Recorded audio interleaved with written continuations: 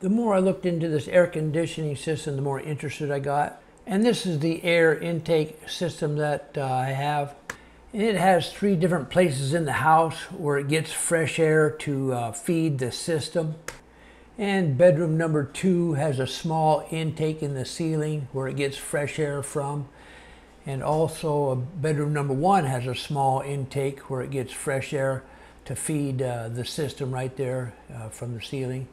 And also the front room has a giant air intake duct right there, and it goes out to the front room and it gets massive amounts of air to feed the system through that massive giant air duct right there. The return goes through the air cleaner, cleans the air, and the air gets sucked across this thing, and it goes into this cooling spot, and it cools it, and then it goes out into the air conditioning. The cold air goes out into all the vents. Okay, here we go. So that one right there is the ductwork for the front room, the closest one, and that one right there is a ductwork for the far air conditioning. And here are the 2 air conditioning vents in the ceiling in the front room that dispense cold air. And that one right there is for the kitchen. And along with that one right there for the kitchen. And here are the 2 kitchen air conditioning vents that dispense cold air from the ceiling. And here is the bathroom ductwork that feeds the bathroom. The cold air from the ceiling vent right here. And this is bedroom number 1 air duct that flows and feeds air from the vent in the ceiling in bedroom number 1.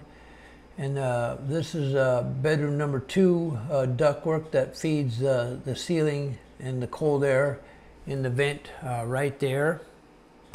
We have 2 lines that are connected to the air handler evaporator in the attic, and the one is a 5/8 inch suction tube line that sucks stuff out of the air handler and goes down to the air compressor. And the other one's a 1/4 inch line that feeds R22 liquid into the evaporator to cool the air. And this is the carrier unit that was bought in 1974 and has been sitting there for about 48 years.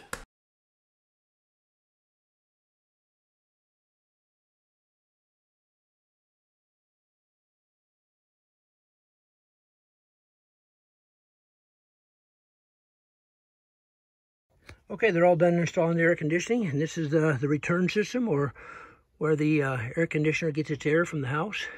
It all comes in this little box here, goes across here through this air filter. There's a 4 inch wide paper air filter, and the air comes across there to the filter and then around into the new evaporator right there.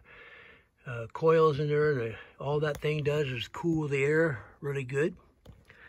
And there's all the new and they put a drip pan under the air handler with a drain that goes outside the house and down the side of the house and drains out onto the ground. And they replaced that 1/4 inch copper tubing that comes up from the air compressor that feeds the air handler the liquid R410A, which cools the coils down in the air handler, which cools the air in the air handler, which blows out and cools my house. And they changed the old 5/8 inch copper tubing to a 3/4 inch copper tubing suction line.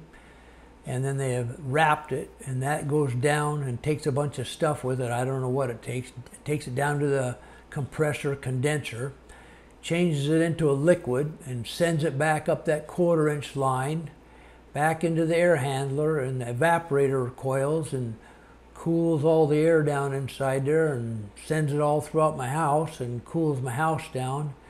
And I'm not kidding you, it's just a vicious circle. It just keeps happening over and over and over again. It never stops. And so they finished the whole project, and they did a real clean install. Of course, there's the drain pipe, the plastic pipe and goes outside and drains out. And of course they have to put the drip pan under there in case it ever leaks over time. That's code now. And the air handler does real well.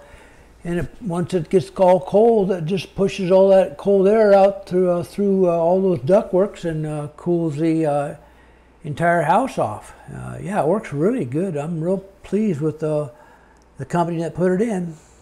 Okay, let's go back here and look at this York LX 2-ton air conditioning condenser right here. There it is. And as you can see, all that stuff comes out from the attic right there, with the black tube being the suction tube, 3/4 inch copper tubing. And the white PVC right here is the drip pan drain. And this is the 1/4 inch feed line that goes, feeds the liquid up to the air handler. And this is the electricity that feeds the air handler up there. And of course, the electricity gets its feed from this, comes from the breaker box in my house, goes up into this breaker box right here, and then of course it goes up to the air handler up there, and then this brown one goes to the AC air conditioning unit itself. So